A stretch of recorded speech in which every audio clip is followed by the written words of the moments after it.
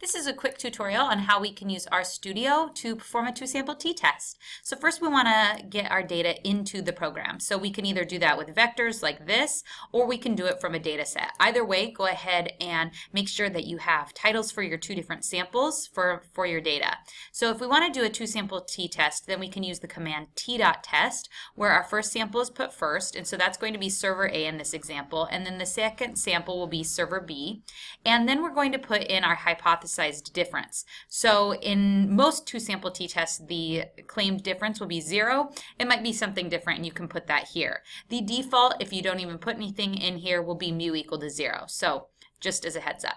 All right, so the alternative hypothesis, we're going to do a lower one-sided test. And so I'm going to put in a less for less than for my alternative, and then I'm going to perform this test with a confidence level of 0.95 or a significance level of 0.05. That's the same thing. So let's go ahead and run this.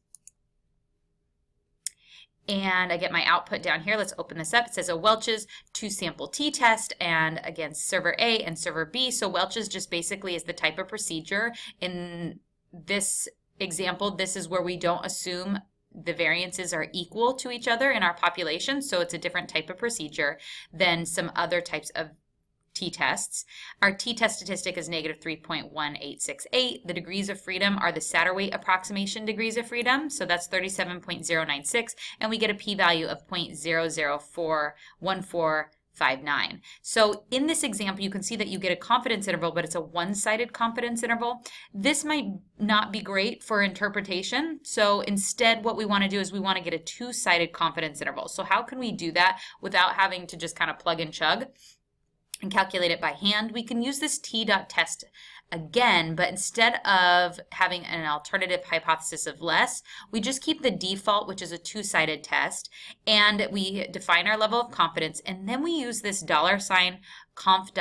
This will just pull out the confidence interval from the two-sided procedure. So this will be then the two-sided confidence interval. We can see that it's at 95%, and the confidence interval will go from -1.34 to -0.297.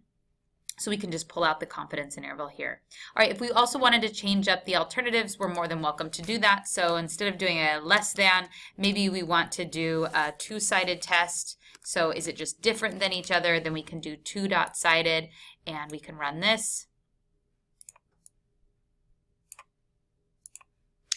And sure enough, we'll get the same test statistic, the same degrees of freedom as before, but the p-value will be actually double, and it will also say true difference in means is not equal to 0, and then it'll again give us that confidence interval that we just pulled out, the mean of our server A and the mean of server B, so mean of X, mean of Y.